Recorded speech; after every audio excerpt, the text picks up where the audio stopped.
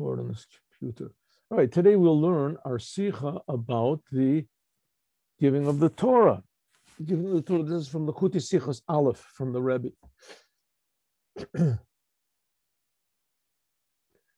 We had the most interesting, shocking, game-changing event that ever occurred in the history of the whole world, by far, nothing except for the creation of the world itself, was the Torah. And in a way, the Torah is even more important than the creation of the world, because it says that's the reason why God created the world. God created the world in order that all of mankind should observe the rules of the world, which the rules of the world are the Torah. And for the non-Jews, it's 7 Noahide commandments, which are in the Torah.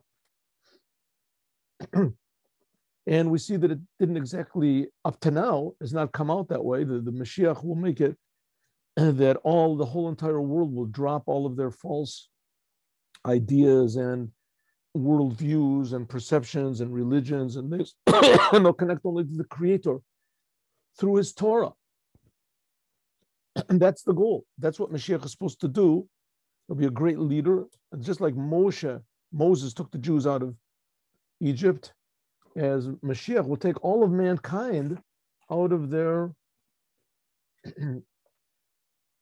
wrong, let's say, axioms of life, what life is all about. And Mashiach will show everybody how important the world is, and how important the Torah is, and how important every human being is. So let's see. This is a speech of the Lubavitcher Rebbe, who most people, I consider to be the Mashiach, with no doubt. Mashiach. The Mashiach, by the way, according to a lot of opinions, the Mashiach can definitely come from the dead. And a lot of opinions, the Mashiach, he'll just appear to be dead. He won't actually be dead. By Matan Torah, it says, V'yedaber Elokim is called Davarim Ha'elu. Remember, this is what we learned. This is the introduction statement, right before the 10 Commandments. It says, God spoke all of these words, lay more to say. Frekt Mefarshim, there are some of the commentaries that ask, Vos meint lemor? What does it mean to say? Umutov everywhere, Vu a state where it says Vayadaber Elokim el Moshe, where it says that God spoke to Moshe, lemor, to say, it means as men zol dem iber zogen, that Moses should give this over to Yidden, to the Jews, which they did not hear at the time of the commandment. Oh, but by Matan Torah, but by giving of the Torah, this does not apply. Why not? Vibal does, all the Jews were at Mount Sinai. All the Jews heard God speak. There was no one to say it over to. They all heard it, especially the first 2 commandments. They were supposed to have heard all 10 commandments, the Jews. But they didn't want to. But nevertheless, in the beginning, when God said all of these words, everything that I'm going to say, lay more, to say. God spoke all of these words to Moshe, to say. To say to who? Everyone heard. When all the Jews heard. So what does it mean, lay more? You can't say, as does it to leave the Vaita Dekadoros. Maybe it means say to the good, all the Jews were there. And what about the future generations? Because by Matan Torah, Zayin and Doch, given Oich the Neshamos from Shpeta Dekadoros. It says by Mount Sinai that all of the souls were there also. It was like the raising of the dead. All of the souls were there. They all heard the giving of the Torah. All the future generations also. And for them, the message. If so, what does it mean that God spoke all of these words, the 10 Commandments, to say? To say to who? All of the Jews heard it. All the Jews that were there, and all the Jews that ever will be in the world, they all heard it. Including all the converts, including all the Mezritcher Magid, the Magid of Mezrich. It's called Rav Dov Ber of Mezrich. He was the pupil and the successor of the Baal Shem Tov. And he said, the Majik Nishmaso Eden, he said, as their Inyan from Matan Torah, the whole thing of Matan Torah is Mamshech Zain, the Asera Devoros and Torah, and the Asera Mamoros, Shebe'em Nivra Olam.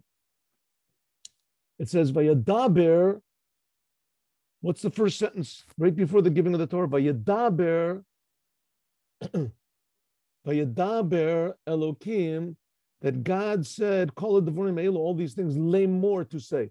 Vayadaber, this refers to the Asara Divorot. The 10 commandments are called the Asara Divorot, and lay more are the Asara Mamarot. God created the world with 10 utterances. Let there be light, let there be a firmament, let there be grass, let be this.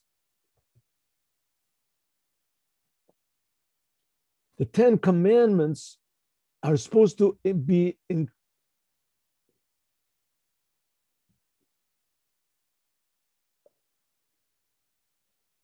You're supposed to draw down the 10 commandments into the 10 utterances that God created the world with. V'ez is v'vus, like is known the Pirush, oifen pasuk asara kav b'shekel HaKodesh. It says in the inauguration of the tabernacle in the desert, so it says all of the tribes all together, the heads of the tribes, they brought 10 each, they brought these spoons of, what is it, of gold. And it said that each one was 10 units. So it says, asara, kav, shekel, kodesh. Okay, everything that's in the Torah, there are different levels of understanding everything simultaneously. In a big way, it's 4. There's what's called pshat, remesh, drush, and sod. So every sentence has its simple meaning, but every sentence also has a homiletic meaning and a midrashic meaning and a secret meaning of the mysteries. So when it says asara zakav kodesh, it means that each one brought a golden spoon that weighed 10 units. But you can also say asara 10 was the spoons in the shekel HaKodesh. Each one had 10. Why 10? That the 10 utterances that God created the world with should be permeated with the 10 commandments. As the Asara Mamoros, that the 10 utterances, Zayin Shekel, should be, they are, how do you say, corresponding to and exactly created in a way that they can be permeated by the 10 commandments of God. I mean, just think about it. The world was created with words, and God gave the Torah with words. The whole Torah is words. But the words of the Torah are not like the words of the creation. The creation it's called God's external speech. And the 10 commandments, that comes from God's internal speech, God's inner will. And therefore, state, it says, Vayadaber Elokim, it's called, lay more, to say, Mamshech, you have to draw down the 10 commandments into the 10 utterances. In other words, the whole entire world and every detail in the world should be permeated by the Torah. After all, God created the world, and He created the world from the Torah. So what does this mean? Simply what it means is that when you look at the world, you should know that it's God's world and that the world is not a jungle. The world has a plan, and that the plan is that man should use his free will. Man is the only creation that has free will. Man should use his free will in order to do, say, think, want, feel what God wants. Their Inyan from them in avoda. What does it mean? What are we supposed to do? Just like I just said, as their Ora Torah, that the light of the Torah, the 10 commandments, Darf Lichten should illuminate Oich also in the Inyanim from Volt, also in the world. The 10 utterances that the world was created. Nitvidevadi was main, not like the people which say that the Torah is a besondere Sach, that the Torah is a thing into itself, und the Welt is a besondere Sach, and the world is a thing to itself. The Torah is a religion book. Religion has its place in the world, but the world is the main thing. But religion has a place in it. Instead, look at it the other way around, that the Torah is the main thing, and the world has a place in the Torah.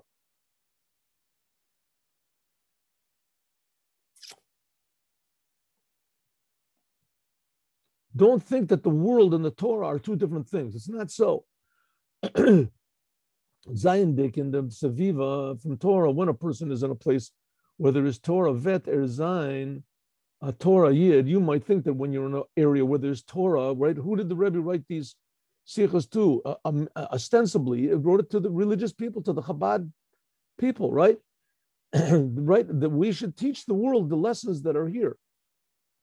But the lesson is a very deep one. Don't think that when you're in a place where there's Torah, that then you act according to the Torah. When you come into the world, then you have to be like what the world is like. That's how what's called the Haskalah movement started off. Right? There were people that said you have to be a Jew in your house and a man outside. Yehudi bebeitecha v'adam b'tzeitecha. Whenever you go outside, you have to be like everybody else. When you're alone in your house, nobody sees you, or when you're in the synagogue and only Jews see you, right? Then you act like a Jew. Of course, eventually what happens is that the outside is much bigger than the inside. The outside world is much more formidable and also more promising and immediate than Judaism is. So when it comes out, when a person's outside, maybe he doesn't eat kosher. When he comes inside, the kosher food had an effect on his body, brings it into his house. Right? The things that he saw, the things that he did. So eventually his house also becomes a little, right? Instead of putting the mezuzah on the outside of the door, you put it on the inside of the door, and maybe you don't put it on at all. And the tefillin gets smaller and smaller, and the kippah, of course, you take it off. We forget to put it on when you're in the house. And little by little, you start to realize that the world is the main thing. Of course, your children, they're less devoted to the whole idea than you are.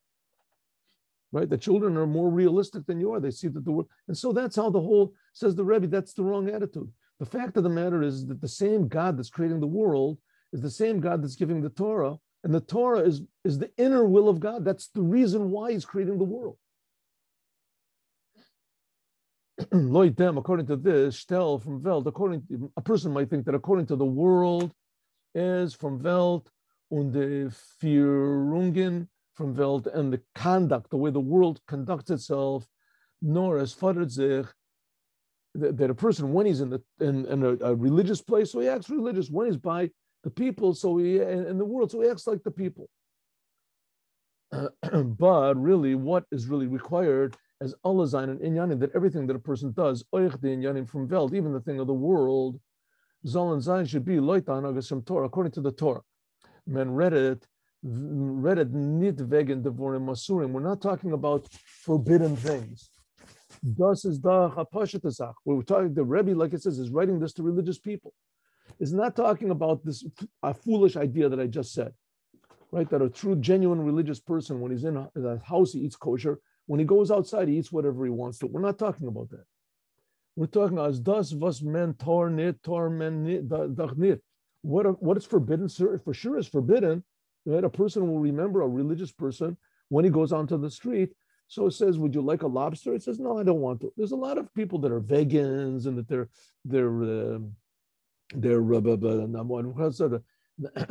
vegetarians. They don't. So a person will think you're not doing anything religious. It's just, But men meant as a filu the devarim mutarim, even the things that are permissible. You should not treat them in the way that the world treats them. Nor the anachas from Torah. The world, the attitude is the world must be used according to the way the Creator wants, and not the way that I want. Not to do what makes me feel good.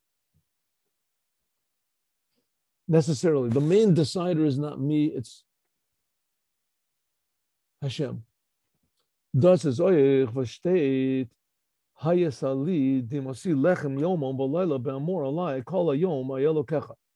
what King David said in Psalms. when King David said, I cried day and night, my tears were like my bread day and night. When people said in the whole entire day, where is your God?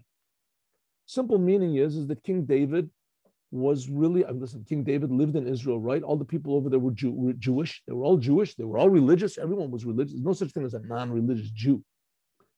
The idea of a non-religious Jew, right? It only started 300, briefly there was in the time of the Greeks. That's the whole holiday of Hanukkah.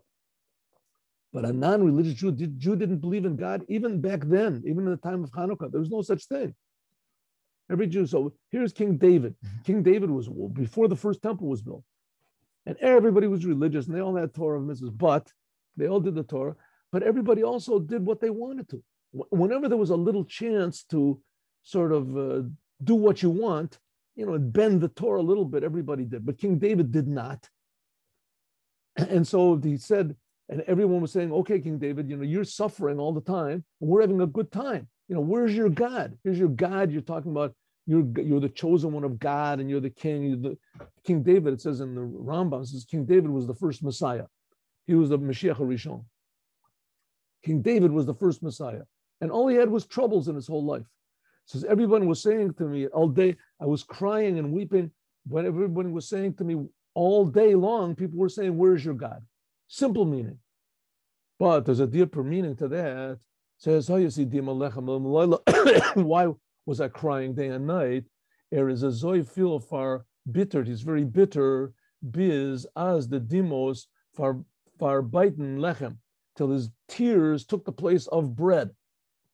The tiren bestein anstatt bread. The tears were in the place of bread. Why was David called crying? I just finished explaining why. Because everybody was laughing at him. It says there's a different meaning. Via says bavus, like it's known. And then when a person is bitter, as it does away with hunger. Person doesn't want to eat, doesn't want to have anything to do with the world. The person is depressed. Unfum vel, but from world is the far bitterkeit, and the world comes. And from what comes the fact that David is bitter? Why? So one reason is because everybody was laughing at him and scoffing. Where's your God?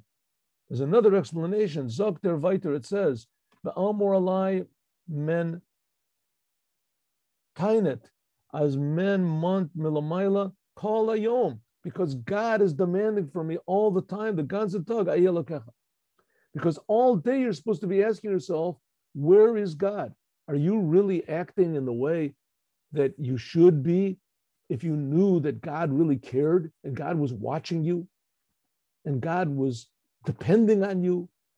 God trusts you to do what's right. But a person wants to be sort of free on himself. It says, when you take a stock of yourself, then you'll start to cry. Boy, God is creating the whole world. And he has so much faith in me, and look what I'm doing all day long. In other words, listen, when I'm in my house, I act like I should. When I'm in synagogue, I act like I should. But when you're in the street, what it means, your God, also means your power, your life. The force that's keeping you alive, that's also called Elokim.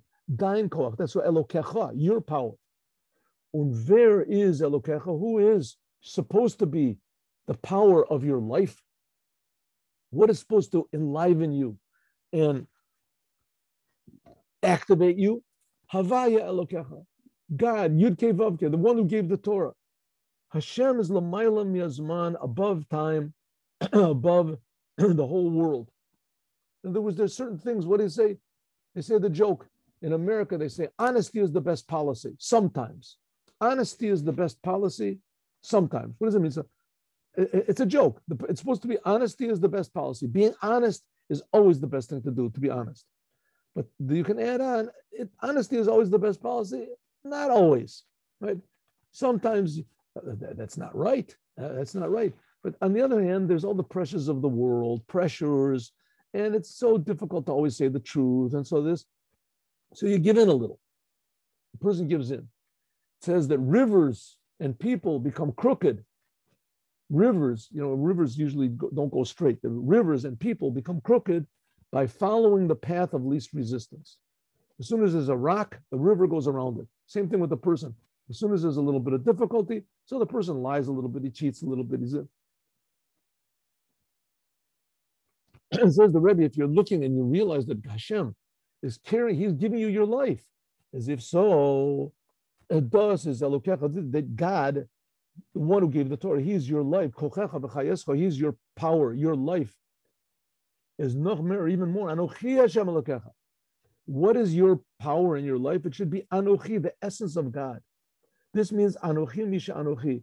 The low Islam is that it's not hinted at any letter or any, even the little point on the top of a letter. The essence of God is with you. He cares about you. He cares about me. He cares about each and every one of us. And not only in a general way, but what we do, what we say, what we think. Das mein man bayim. This is what a person, this is what a person is supposed to think the whole day. Where's your God? The hergish, the feeling from Anochi Hashem Elokecha, this feeling that God gave a Mount Sinai, that my essence, that's above all being, is your power in your life. That's what's enlivening you and creating you. Wo is there by dear the ganze Tag? Where is this feeling by you the whole day? Das was heard on dem Elokecha b'shaitan davening, that which a person feels God when he's praying, or when he's learning the Torah, or he's learning in a class, or in the time when he's in a farbringen or something. This is very nice, but it's not sufficient. Nit das is the kavanah. This is not the intention of why God made the world. Das hat man gekent oisferen oich mit malachim. This God could have accomplished with angels, mit neshamas, or the souls before they were put into body. Wait, why did God had to make the world and put people in it with souls? Why? If God wanted to just, he should be praised all the time, thinking all the time. But so don't make any difficulties in the world, or just suffice with angels. The kavanah from Yeridus and Neshama, the reason that the soul came into the body is in order to refine the body and the soul, the natural soul, because the soul itself, the godly soul, doesn't have to have any fixing up. The soul before it comes into the body, it's okay. God put the soul into the body in order to fix up the body, the world. By Montman, that's why God gave the Torah, so we know how to do this. As a ganzen tag, the whole entire day, a time when a person eats, when a time when a person drinks, when a time when a person does business. Reddit mentioned when he talks with his friends or other people. Zol Zain, it should be by him Elokecha. His power, his life, Azoy vir allein hat in verstanden und der Herd b'shas davenen. Your life should be the same way as it was when you were praying and when you were thinking about God. That should be the whole entire day. That's the power that was given from the Torah. That's what it means, lemor, vayadaber, that the 10 utterances, vayadaber means the 10 commandments should be in the lemor, in the 10 utterances that God created the world and creates the world with. So again, the 10 commandments are that esor divorot, vayadaber. That's the 10 utterances of the 10 commandments. That's the 10 commandments. And lemor are the 10 words that God, 10 sentences that God spoke when he created the world, vayadaber elokim, vayomer elokim yeor, lemor. Those are the 10. Vayadaber elokim lemor. Those are the 10 utterances that God spoke to create the world. They should be permeated with the vayadaber, the 10 commandments that God gave when he gave the Torah. And why is that so? Because the whole world is created by God, and the instruction book for every instant of the creator, of the creation, is the 10 commandments. And therefore, everything should be permeated, and all depends on us to do it. That's the power that was given from the Torah. There are certain people which say that Chassidut, these ideas of Chassidut, it talks a lot about God. This is what's called mystical Judaism. Darf man him not learn it. Therefore, you shouldn't learn these secret ideas. The answer to this is like this: B'shas Matan Torah, when God gave the Torah, men given Torah Kula, the whole entire Torah was given. Sai Nigla and Nister from the Torah. The secrets of the Torah and also the revealed part of the Torah was given when God gave the Torah. Adarab, exactly the opposite, even more. Not only the revealed part of the Torah and also the secrets, but exactly the opposite. First of all was given the secrets of the Torah. God revealed himself. Nigla from Torah is given, done benista, the revealed part of the Torah, that was the part that was concealed. What was revealed at Mount Sinai? At Mount Sinai was revealed God. Vias bevus, like it says, as in the Erste, the verse, and the 10 Commandments are 620 letters. What's the 620 letters? That hints at the 620 letters corresponding to 620 commandments. There's 613 commandments from the Torah, and there's 7 commandments of the rabbis. 7 commandments of the rabbis. For instance, you're supposed to say blessings, you're supposed to make a eruv. Commandments of the rabbis. Zayin and Dach, the Allah mitzvahs, given, basara divora. So if so, all of the commandments, the revealed Torah that we do, they were hidden in just a hint in the letters of the 10 Commandments. They're kegan, but on the other hand, what was revealed? What was revealed is God. The kegan nistar from the Torah, the secrets. What the secret of the Torah now is given nigla was revealed. Marum alle Yidden haben doch besides Maisa Gezen the Maisa Merkava. It says that beside the fact that God revealed himself, but also the Jews saw all of the upper worlds, the whole Maisa Merkava, all of the spiritual worlds were all revealed.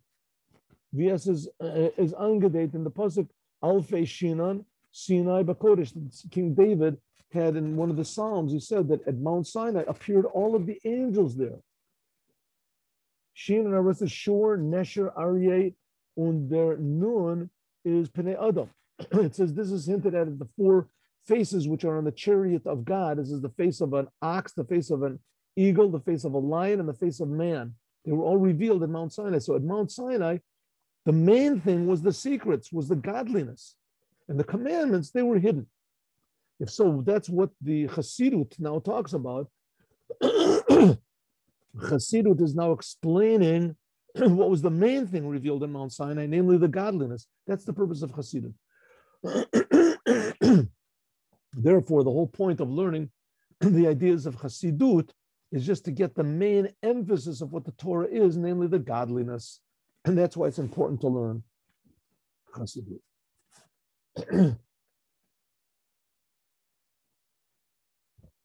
Those people that oppose to learning Chassidut, generally speaking, they have 2 claims. Number one, if it was so important to learn these ideas of Chassidut, to learn about the whole order of how God created the world and what the souls do and what happens when you do a commandment and when you learn Torah, where exactly evil comes from, what's the whole purpose of it in the world, and what's a positive commandment, a negative commandment, what it means to do tshuva, and how everybody has to always come, how to love God, how to have different levels of love of God, how to appreciate God, how to have awe of God, what is there to have awe about. All these ideas are explained in the Chassidut. Also, a lot of ideas of Kabbalah are explained in a useful day-to-day manner.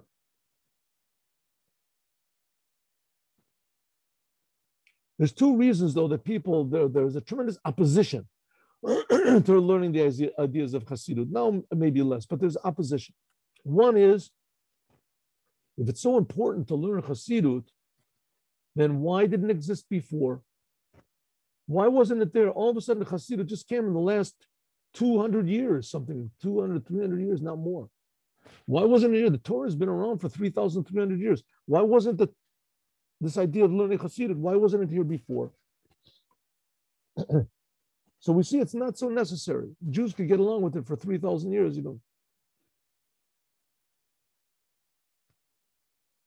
Number two reason is that when you learn Chassidut, you start to realize that the world is not the last word. The world does not control us. It tries to show that the whole world is negated to God. The world has no real existence to itself as being. That's not nice. You're de-emphasizing reality. There's two reasons not to learn Chassidut. Number one, Jews got along without Chassidut very well for 3,000 years. We don't need it. Number two, Chassidut de-emphasizes the physical world. Right? Come on, you have to be a human being, live in the world. What's the answer? The answer is, it says in what's called the 8 chapters of the Rambam. The 8 chapters, it's an introduction that he has to Pirkei Avot. Zazoi vias is Faran. There are diseases in the body, so also there are diseases of the soul. From this, it's understood that from many things, a person can be sick in his body you can learn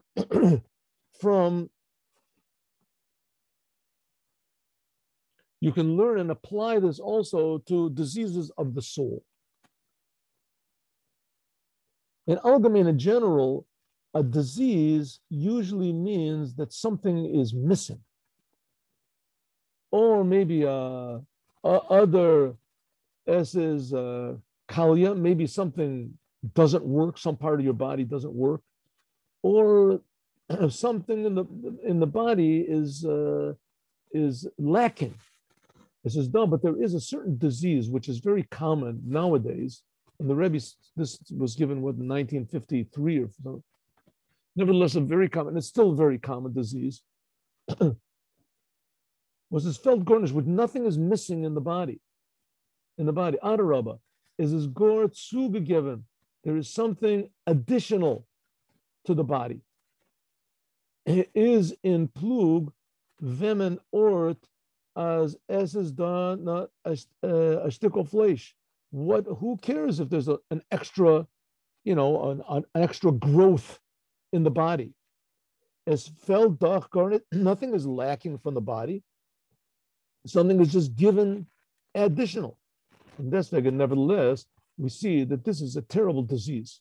And it's so bad, such a disease, that even worse. It's even worse than if there's something is missing in the body. Until it's such a terrible disease that people don't even want to call it by the name. They call it, some people, they say the big C. Right? The C. Don't want to say the name of the disease. Of course, the Rebbe is speaking about cancer. This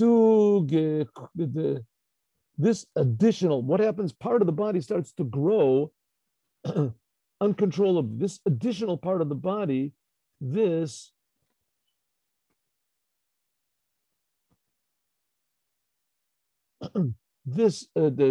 disrupts the place where it's found, and it can also, God forbid, bring to worse. So is also spiritually. There's also a spiritual disease in the world that is now. Namely what? That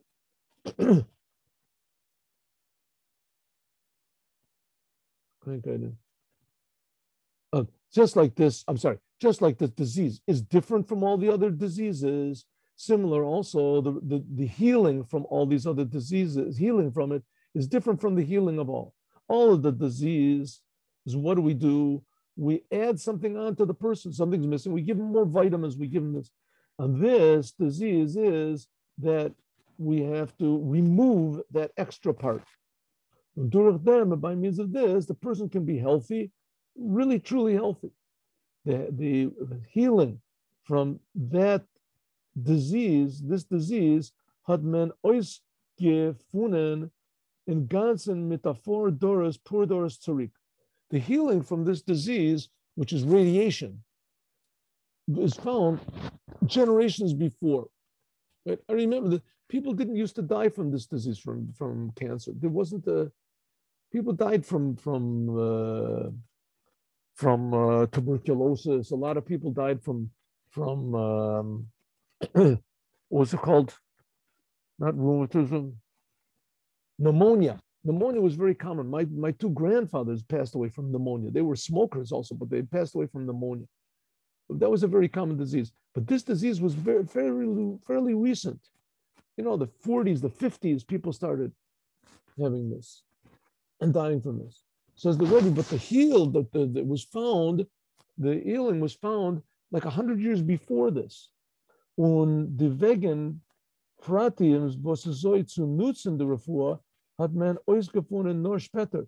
How to use radiation in order to combat this disease, this was discovered later. But the radiation, the fact that there could be such a thing as radiation, it could be used, this was found before that. What is it, Madame Curie, wasn't it? That's a big history buff.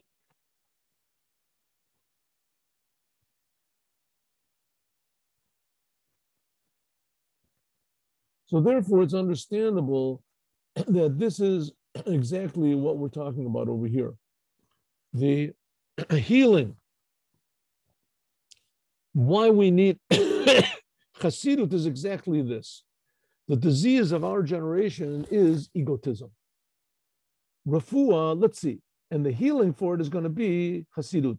Refuah is an inyan from verbreitern und verstärken der Metzias Guf.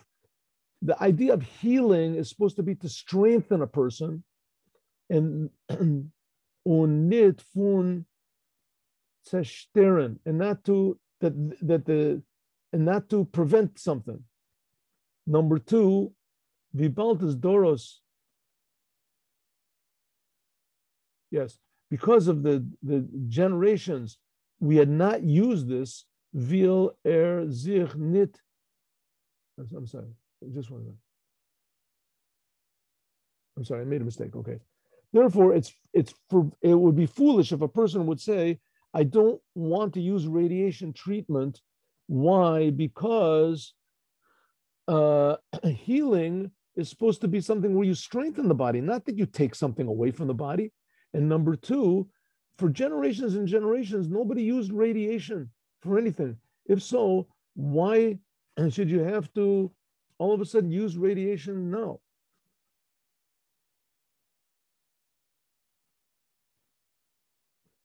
And if so, this person, yeah. If so, this is two foolish ideas. In other words, because there's now a new disease, in other words, this idea of super egotism. Like I said before, in Judaism, there was no such thing as people denying God. In Judaism, it just didn't exist. People always they always believed in God and they always believed in the Torah. But they said, listen, maybe the Torah is not so important. Maybe my desires are more. All of a sudden, there came 300 years ago, whatever it is, Mendelssohn and these other people saying, listen, the Torah is not so important. Maybe God doesn't exist. Maybe it's just a nice idea. And then suddenly there came a whole new generation of Jews that they just said the only thing that exists is me. This is like this disease that we're talking about, that all of a sudden there's a person's self became too big. It became too dominant. One part of the creation all of a sudden became like a cancerous growth, namely a person's own egotism. If, let's say this person, God forbid, a person really does have this disease, and he says, I'm not going to use radiation treatment. Why? Because number one, healing is I know what healing is. You add something, you strengthen the body. You can't get that. I'm not going to use this thing. This takes away part of the body, radiation. Number two, hundreds of generations, man has been alive for so long and nobody used this type of treatment. Why should we use it now? Of course, a person that said that you'd say is a fool.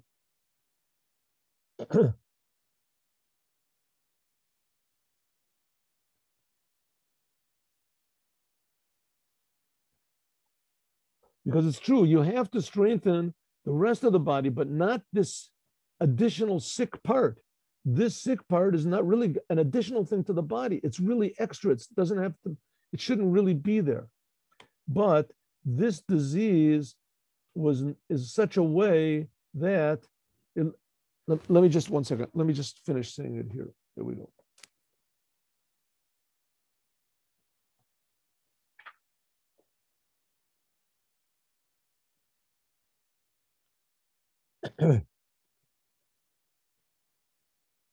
Not only that, in the past, there wasn't such a disease like this, like it exists now. So everything that there is physically has its source in the spiritual. Everything that was, both the disease and the healing, that's in our generations. Now, what's called in the heels of the Mashiach, it says we're coming to the darkest of darkest times. Now the way to put to darken the end to this darkness is and the darkness now is what's called egotism, selfishness, the crassness. In physical, there can be, and as it comes down to be that the person is, the person himself, his whole personality becomes like a big growth that's really extra. Well, God preceded this terrible thing with Chassidut. Chassidut came, that the whole idea is to feel the greatness of the Creator, and that is supposed to, like we said in the first one we learned, the Torah is supposed to enter into our daily lives and make the world less dominant and our egotism less dominating over our lives, so that we can function as a normal person. But we have to get rid of this extra thing. So now it's understood that in one way, this is not similar. Of course, this is not similar. Namely, what that radiation treatment is a thing that's used only for sick people to take away the bad. But Chassidut is not. Chassidut has this ability, if taken seriously, yes, to get rid of the egotism and etc. It can, false egotism, but don't think it's only for sick people. It's not, because the difference is that radiation, after a person is healthy, it's not usable anymore. But Chassidut is not so. Chassidut, even after a Jew is totally healthy, and even a non-Jew, totally healthy and feels really good and serving, nevertheless, the more one learns, the more love and awe and fear and faith one has in the Creator, and the more love one has for the Torah and for his fellow man. Have a good day. May God bless you all, and good Shabbat with Mashiach now. See you, I hope, on Sunday at 8:15.